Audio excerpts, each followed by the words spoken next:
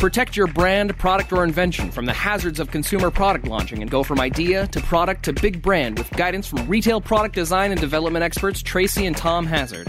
Get the insider secrets to put the right things in the right order with the right resources so you can outdesign, outsource, and outprofit your way to retail success. Hey everyone, welcome to Product Launch Hazards. I know we haven't done an episode in a while, but this one needed to happen. It's about time. It's about time someone went and tackled furniture from a female perspective. So, and I know this better than anyone because I've spent a lifetime being the only woman in the room, a career being the only woman in a room, trying to convince buyers and other people that women actually care about the desks that they buy. They care about the chairs that they buy, and they want features that no one's ever thought of before. And someone finally said, enough is enough. And she has decided to tackle the desk industry and develop the herdesk. So I've got Dana Bakich. She's an entrepreneur, a digital strategist, a passionate, conscious consumer, and she founded her first business, Positive Equation, in 2017 with a focus on helping nonprofit marketers cultivate passionate online audiences of donors, partners, and advocates through social media. And her second business right now, herdesk, is a responsibly made desk designed by and for women. It's not only designed by, you're going to hear it's made by, it's going to be marketed by. It's like there's everything about it. The graphics, the website, all of it is done by women. Her desire is to provide women with a functional and beautiful space to work from home, which is so timely as well. I am really excited to bring Dana to you today because this is a topic of thinking about tackling an industry that is complex, that has more sophisticated systems, like delivery systems are more complex because the product's bigger in furniture. The weight is heavier.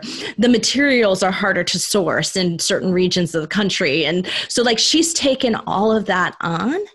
And so I really want you to hear about the genesis of creating a business like this. And she's very early on into it. She's still doing a crowdfunding round. Things are going very successfully, and she does have funding to build the desk. So she's already in build. So they're going to be starting to ship, I think, pretty soon.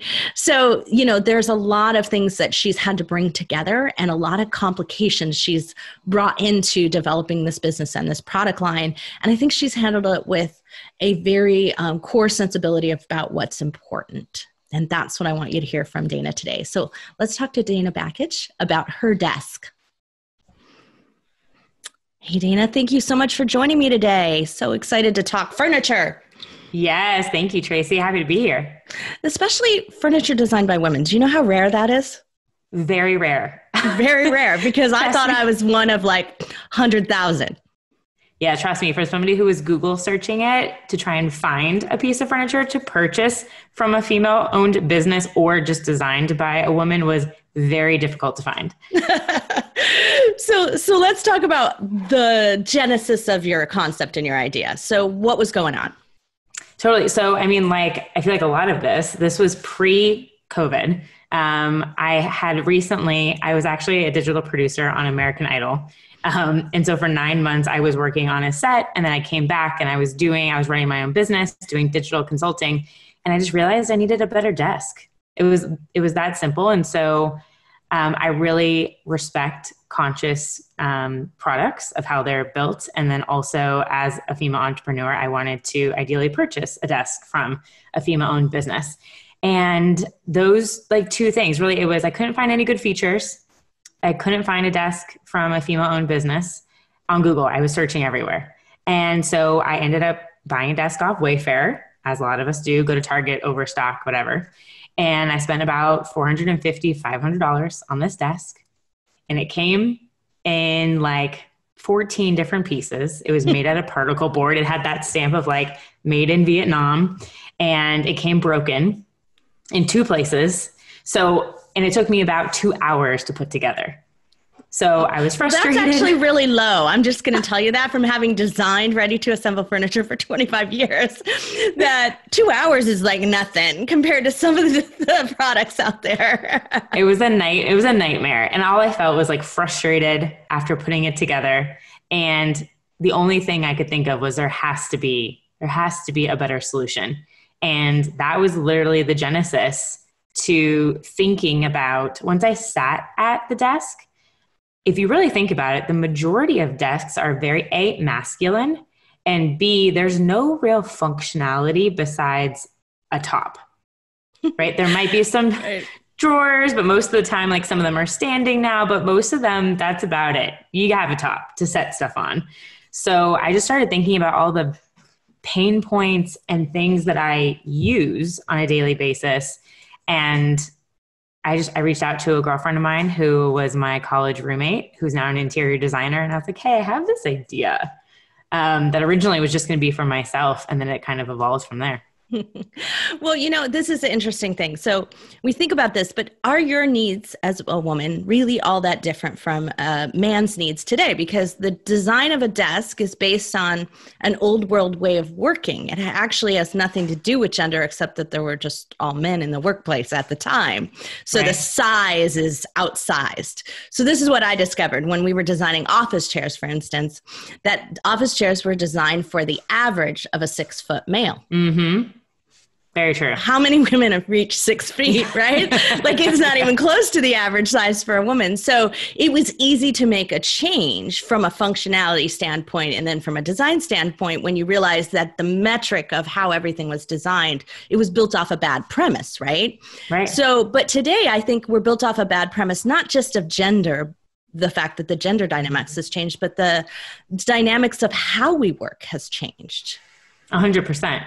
I mean, even more so now in the past, 6 months, right? Yeah. Definitely changed. Slightly. So it's even become more apparent into even all the different tools and technology and accessories and things that we utilize in our home office spaces, or even if you're in a co-working space, right? That's something new since WeWork started that's come into like fruition for people outside of just a traditional office space. So yeah, you're right. Technically, all of the features of herdesk could also be used by a man. There's no reason that it couldn't be. Right. It's just a different work style that they maybe didn't realize it could be so great. Right? Yes, exactly. We used to call this covertly feminine design, right? This is actually a design process that my husband and I espouse because we couldn't tell the retailers, and I'm going to ask you about your research in just a moment, but we couldn't tell the researchers that we designed it for women, even though women buy or influence 80% or more of the purchases in the marketplace, because if we did that, they would never put the product in. They would consider it to be too niche. So we wouldn't tell them. So the features were covertly feminine, but the product was just a desk at the end of the day, or just a chair, right? And that's how we would get it in. But we knew. Between us, we knew. Yeah. And the results were women loved it and men loved it even more than they thought they would, right? There you go. So that's exactly right. Yeah. So they didn't know it could be so good. So anyway, tell me a bit about your research. So you now get this idea that you want to design a desk. You want to go into an industry that's really a difficult industry to enter. And most people don't understand there's lots of really closed product lines out there. We've had discussions on the show about beauty products, which have a lot of chemicals. And so if you don't have a chemistry background, those are difficult products. But furniture has a supply chain problem, has delivery issues. It's one of the largest pieces of things you have to deliver. So it falls outside the realm of, there's like a whole can of worms you probably had no idea you were going to get into. So how'd you do your research? Oh, yeah.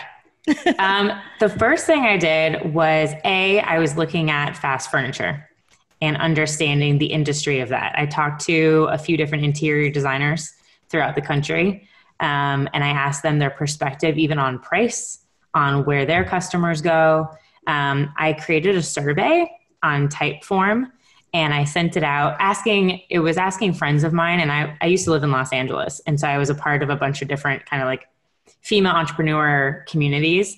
And I sent out my survey that was asking about features, about price, about where they shop for desks, about how often they buy desks, about would it matter if there was like a social component to it? Would it matter? Just a list of questions.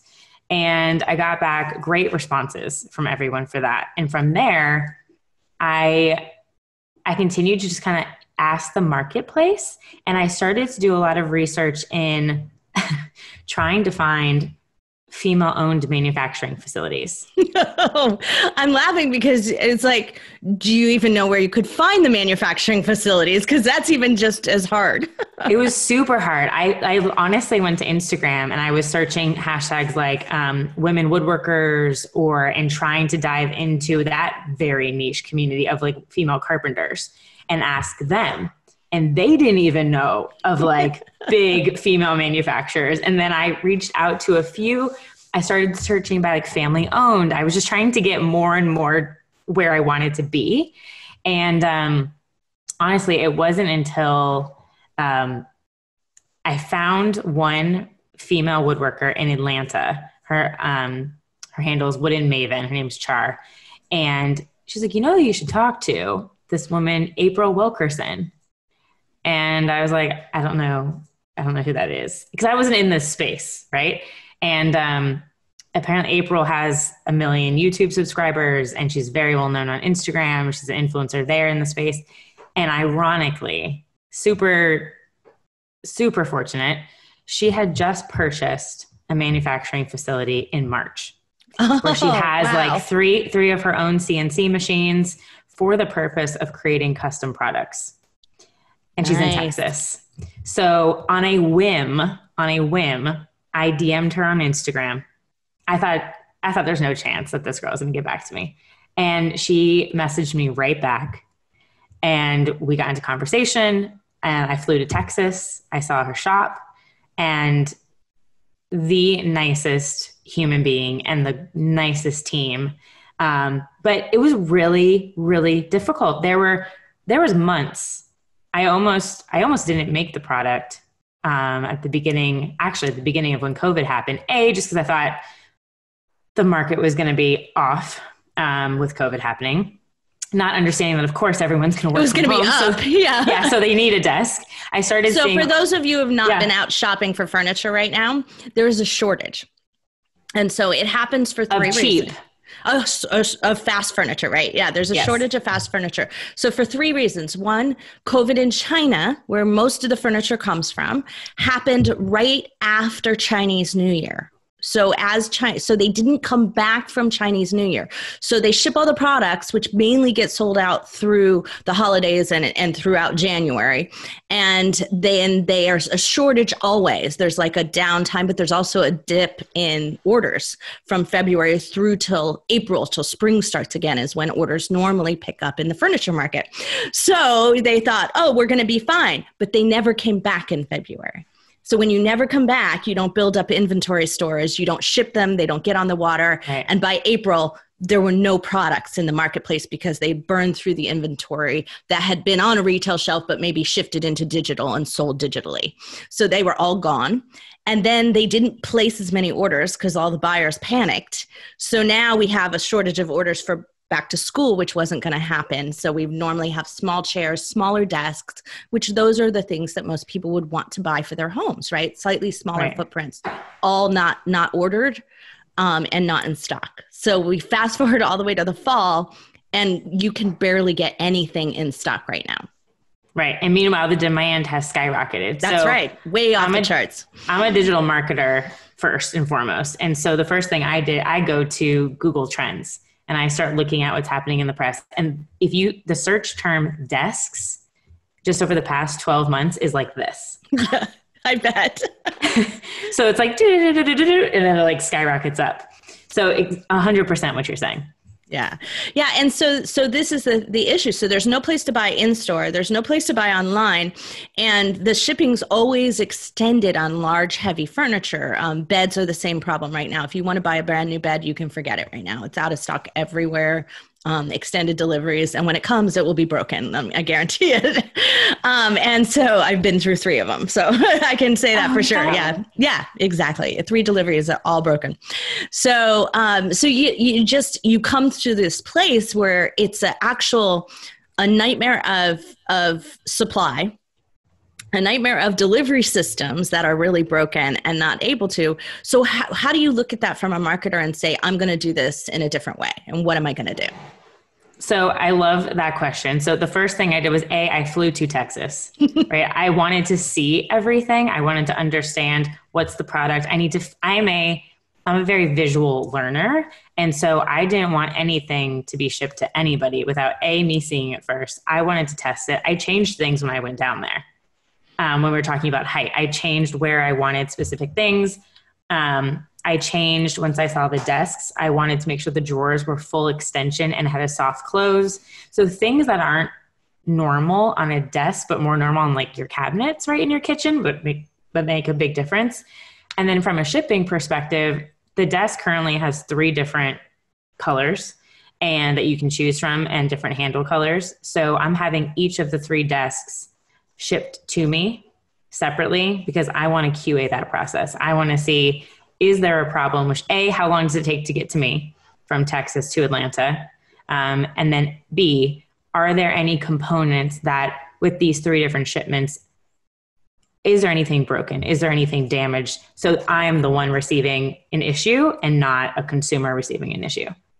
So this is the thing about furniture. Furniture's heavy. Mm-hmm. So when you ship something heavy, things happen in shipping. It's not just like UPS is dangerous and like they throw stuff around. It's not that at all. This thing is weighted. And so in its own weight, things can crush, things can get bumped, so you don't actually realize that until you do ship one. So I love that you follow that process of like, let's really QA this. Let's make sure that we can quality assure it for the future. So we're not just going to do quality control. We're going to check it and we're going to improve it for the next time. And we're going to improve it every time we move forward. That's a great process, Dana. That was one of our main conversations when I was down there, was around how do we want to make sure. I'm also trying to be as sustainable as possible, which is tricky when you're trying to make sure that you have padding and it's being creative. Like, is it foam that like molds to it, right, where you put it in? Or is it something that's like, when you're moving in those boxes, you have those little corners that go on your television if you're going to move it. Like, what are the pieces? Egg crate kind of stuff. Yeah. Exactly. So like, what's the most sustainable idea and minimal, but will still give the best result at the end of the day, is kind of where my brain goes. And so what I love about the team is, even when I was down there, we're actively troubleshooting and discussing options. So they might even ship one desk one way and another desk another way. And we can see, is there any difference? Do they both work? Does one work better than the other? Yeah, because this is the thing. So how you pack a box matters. And this is, you think that, logically, I'm going to pack it from the biggest pieces to the smallest pieces. Like, that just seems like a logical way. But what happens is then when somebody tilts it up on their truck, you created an imbalance. And it leans in it. And so then it shifts. And so then they store it the wrong way because it keeps falling over. And so that now they're not following your recommendation of which end is up, right? And so this is where stuff goes wrong. Like our logic doesn't always work in the actual process of how something gets delivered. So good for 100%. You to keep testing. I love that. Always. Now, what about scaling? Because this is a pretty small manufacturing facility and it's the startup manufacturing facility. So there's a lot of risk there. I mean, what about scaling? Are you going to be able to handle that? So that was one of the questions that I also asked April and her team. And her answer was, she's like, if you're bringing in too many orders that I can't handle, I'm going to get another CNC machine and I'm going to hire more staff. The dream world to me is a facility where there are women hired in building these desks. There are very few women in the construction space, in the woodworking space, carpenters. So if I can employ, like right now, the person who built my website, my publicist, marketing, the branding, every single person has been a woman that's been hired.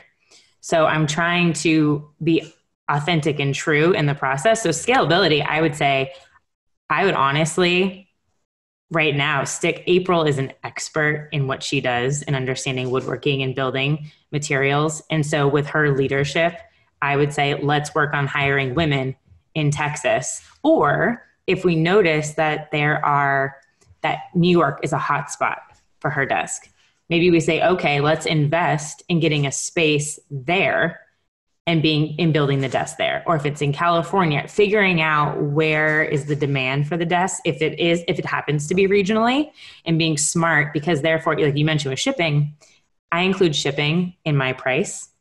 and shipping is very expensive Very for a 60-pound, 48-inch item. So if there is a way to make the shipping more cost effective and create facilities that are closer, that would be amazing. Well, so here, I'm going to give you a tip here. So there's a couple of people I can introduce you to, but the shipping, putting your facility as close to your shipping ideal location actually matters with furniture. So there's a couple companies that I worked with over the years, and they created 5 different warehouses and 5 facilities near those warehouses because the shipping made it more efficient to get it out to every single region within the country, which allowed them to be almost prime or prime certified for Amazon in that particular case, which was one of their goals. So not every product can hit that, because if you have a large oversized, it does have to still be trucked. Like a cow king bed has to be trucked. There's no way about it. But you know, 48 inches and under, and you can certainly do that. And so they found that there were 5 ideal locations that would allow you to get to every single region in the country. But these things you wouldn't know. It's not your standard ones. Like if you did research and said, okay, where do coffee suppliers do that? Like it's not the same. And it has to do with the size of product and the shipping facilities and the types of runways at the airport that's there. It's a very unusual ask of people to find and research and match something and say, I'm going to be able to model this. So you took on something that's hugely difficult to model.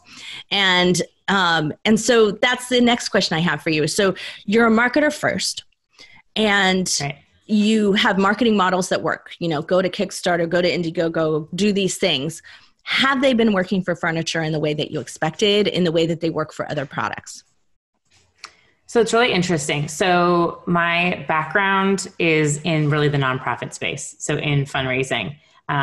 And so this e-commerce space is very new for me, but I've been utilizing the traditional models that I know. So I did do a crowdfunding campaign on I Fund Women that's been predominantly family and friends backed. But then through that, which is interesting, is those campaigns just open you up before you're selling a product for market. Right, for marketing opportunities. So through that, I was able to get a speaking gig with Create and Cultivate, which is an organization with a ton of female entrepreneurs. And I was speaking on how to create a business during COVID. So it enabled me to be able to have that opportunity. It's also opened the door where I've received interesting requests from angel investors in the business. Right now, I want 100% equity of the company, but it's good to at least have those inquiries coming my way, which shows there's an interest in the product. And then the other angles I've gone have been through social media advertising, which I know really well, through digital marketing. So Facebook, Instagram. And what was amazing about those is when I was trying to just gain an email list, when I had a wait list, I was able to have an email lead for less than 15 cents per person. It was because incredible. It's a hot topic, number one, because you understood how you're reaching them and who you're reaching, and you were dialed into your target market. So I'm assuming that those 3 things kind of came together for you. Yes. And it was really interesting. I did a lot of work on the target audiences, and I went from the female entrepreneur space, which I know well, and the people that they look to. I also went the media outlet way, because I know it's a hot topic in the media, and actually got sales from that demographic as well, which was interesting. Because we're all working from home, right? Exactly. And then I've gone the other route, right, which is the very typical, I'm searching for furniture, I'm searching for desk, home office. So entrepreneur, media driven, and then straight like product IKEA, driven. Target, product driven. Yeah. So right now I'm still running all of those. So it's a learning phase. And then the other one that's driving a ton of website traffic right now, Google Ads, searching for desks, and Pinterest. Because women go to Pinterest is more of a search engine versus a social network. So they go there for ideas, right, about interior design or home office spaces. And so I've been running targeted pins around those different keywords, and that's driven a ton of new traffic. So yeah, the channels are working. I think I'm only at this point a week in. So I'm running the ads and I'm seeing what works and doing a bunch of A/B testing, and then spending more money into obviously the ones that are proving results. So what's next? What challenge do you have to fix now? Honestly, it's brand awareness. That's the largest chunk. So it's going to be, I'm working a lot on finding the right collaborations and partners to try and do this as organic as possible without a ton of paid. But it's a lot of work to make the dent into becoming, essentially having a share of voice. So I need to make sure that I'm thought of when IKEA is thought of, right? Or when Target is thought of, or Wayfair is thought of. Is how do I find, and I don't want everyone, right? I am looking for a very specific consumer that is a woman who wants to feel empowered when they sit down at a desk and believes that it's more than just a piece of furniture, but this is a piece that somebody's put a lot of love into. And I feel positive energy here, and I feel creative here. And it has all the functionality that I want. Plus, they have a little bit more of a disposable income because it's in that like $800 range. So it's not, I was looking at a lot of competitors, it's not over $1,000, but the fast furniture space is really in that $500 and less. And I didn't want to be there. So it's finding like that niche target demographic that I'm looking for. Well, that's pretty challenging, as to put your name up there against someone who's probably half the price point of where you are. So and the problem for you is that there isn't competitors at that higher end. Like there isn't anyone doing what you're doing in that space at a higher end, making it work, and that you're coming in kind of in that midpoint. You're not. So you have this very odd place of trying to find your brand voice amid someone who's never considered that this is value. Yeah. The marketplace hasn't, the audience has, but the brands and the marketing hasn't appeared before. Right. I would say the two that I look to a lot are Joybird. I look to a lot. I have a Joybird. It's actually the love seat that's sitting right there. Burrow with their couches, also like New York made. Joybird is California made. The sustainable, you get to customize, right, your fabrics and your chair legs. So those are two brands that I kind of look to that are in that above $1,000 range, and their desks. Joybird has desks that are $800 and above. So it's going for essentially like me. I'm willing to, I'm 31 and I'm willing to spend a little bit more for something that's made well and has a social purpose behind it. Yeah. We're getting to a place where people are starting to get a sense of the devastation of fast furniture. There's a great documentary on Netflix right now called Broken. It's a series. And the first one on cosmetics will scare the crap out of you. You'll never be able to buy another product. Yeah, you'll never be able to buy another product without like scrutinizing every single piece of the packaging, wondering if it's a counterfeit cosmetic or not. Anyway, yeah, so you can't buy online without like worrying about this. But I think it's the second or third one that is on furniture. And it talks about sort of the problem of deforestation and a whole bunch of things that are coming in, and sort of the rise of IKEA, which, inarguably is also there's all kinds of banking and fraud and laws that they're being investigated under and have been for decades. International banking rules that they are violating. So in addition to all kinds of sustainability issues that they claim they don't have, but they do. And then of course, the really scary part is kids dying because their products are collapsing on top of them. Mm-hmm. I have seen those. Yeah. Yeah. And so is what it's called Broken. And what this whole series is about in this particular episode is about fast furniture. But as I was watching that, coming from the furniture industry and understanding what's happened here, is I think they missed the big mark here. And what they missed is that love and care that you were talking about, that you put into the design of your furniture, that you put it into it, has completely disappeared over the 25 years that I've been working in the industry. When I first started, there were designers. There were people who were spending time thinking about the ergonomic needs of their consumer base, thinking about how things were being sold, how things were being shipped. We were considering all of that. And the majority of furniture was built in North Carolina. That's right. It was built in North Carolina, South Carolina. Virginia is another really good place. They talk about that. They talk about Bassett as being a big wood fit manufacturer. But there are also other places that have different types of woods around the country and around the world where they were making. So it was very diverse in terms of where you could buy furniture from. And I worked out of the furniture industry in Michigan. So I got to work Aeron chairs and contract furniture out of Herman Miller, which was very sustainably focused as well. But we were building furniture for a lifetime. We weren't building fast furniture. And there's one thing about making something easy to assemble, because we want to lower our ability, our package size. We want to make it easier for people to buy products and receive them in their home and put them together. That didn't mean we had to go and make something that didn't last a lifetime. And that's the mistake that happened somewhere in that process. They decided, well, if the consumer puts it together, then we don't have to care about it lasting.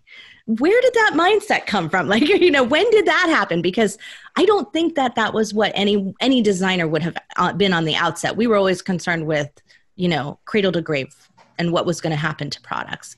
But what happened over time is, as the sourcing moved overseas, and we did that. We went overseas. We worked with factories. We did that for 15 years. And helped transition lots of products and lots of companies to being able to do that. But we were involved in the process along the way. And over time, what happened is Office Max would go direct and Target would go direct and Wayfair would pop out. And all they did was buy furniture designed by a factory. So there was no care, no love. And what I call styling happened. And that's where you may get an interior designer or a stylist at the company who goes, yeah, we want it in blue. We want it in black. We want it in espresso. But that's about the extent of what they did. And they said, we want 3 drawers instead of 2. Like, it was just that kind of thing. It wasn't a real care at, wow, how does this work with the way that people are working today? There was no industrial or product design happening anymore. And we recognized that, which is why we moved out of the industry at a time at which we moved into other things. And that's why I have a podcast business now instead of a design business. But, my products are still selling on the market. So I still keep in touch. I know how things are working. But this is where it's disappeared. And so you're bringing back full circle, Dana. You're bringing back love and design into the process. And you're bringing back consideration for the entire cycle of the product, like how it gets shipped, who's making it, where it's made from, what materials go into it. And you know what? It's time again. I think that you're right. You're about to start riding a wave of that consideration happening on products all over the place, because we cannot continue to make wood products and deforest in the way that we have. It's just not possible. Yeah, I agree. And I think people are caring more, especially Gen Z and the younger generations that are coming up, care more about what they're buying, where they're buying it from, how the materials are created. I know speaking of documentaries, I watched one on Netflix as well that was on fast fashion. What was it That's called? why I never worked in fashion, because it scared me because it was of how disposable it was. Oh, I'm going to hate that I don't remember. My fair something. Anyways, essentially it again scared me so much about what I was wearing and how it was treated that I now read the tags on my clothing like I do my food. There you go. It's time. Things are changing. We're starting to pay attention to that. But this is the thing. When you start to take on a company like this, though, and you start to take on a task that is really big and broad, how do you surround yourself with people, research, advice? What do you do to make sure that this isn't all on you? Because this is where a lot have failed.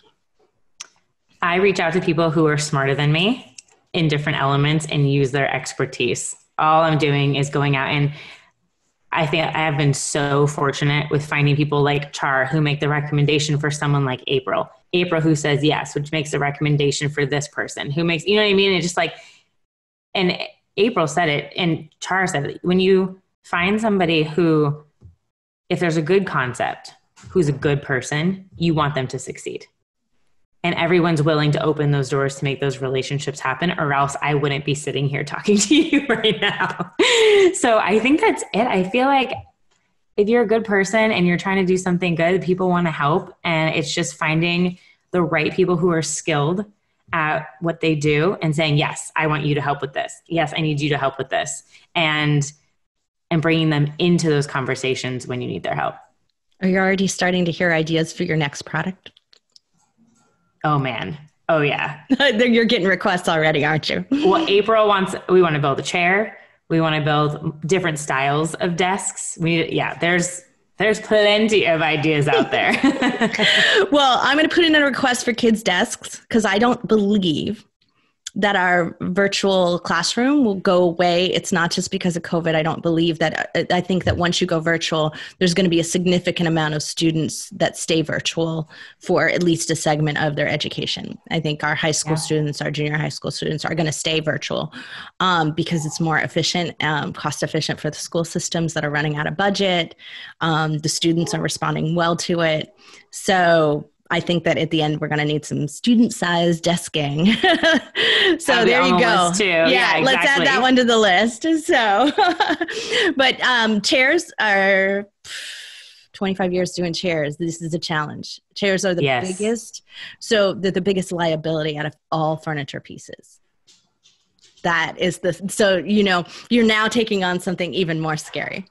Bring it on. Honestly, I got it. One of the best quotes, and I'm going to mess it up, but it's from Sarah Blakely. And it's about when you're naive, you're not afraid to mess anything up because you don't know. So you go at it trying, and then you figure it out as you go, versus if you go into it with the fear, you're never going to attempt it in the first place. That's right. Well, good for you, Dana. So now tell us how your Kickstarter went, because it's not quite closed as we're recording this, but it should be closed by the time we're done. How did it go for you?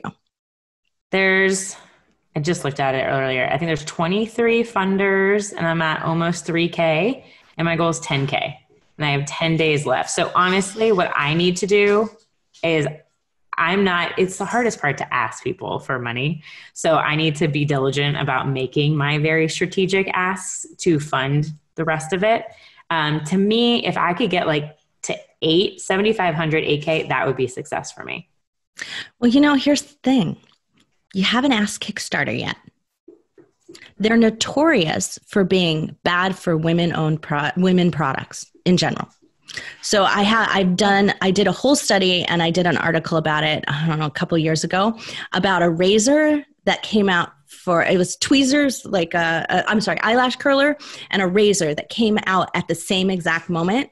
And the razor was just nothing special. It just had this sustainably wood handle and it was luxury. And it overfunded the eyelash curler, which was really cool, 3D printed to fit your eye. It had all kinds of really cool things to it. Didn't fund at all, significant difference.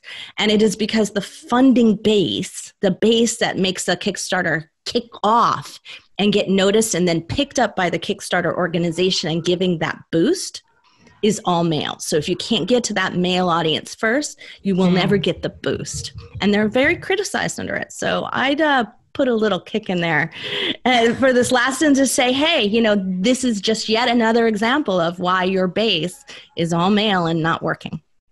Interesting. Well, that's a reason I went with, so the platform that I'm fundraising on is I Fund Women.